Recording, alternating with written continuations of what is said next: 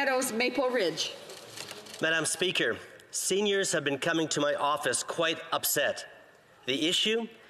They received the link for the census, but have no ability to go online. They're very capable of using computers, but have no home internet because they simply can't afford it.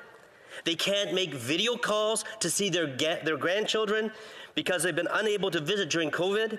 They can't access free Wi-Fi because the places that offer it have been locked down.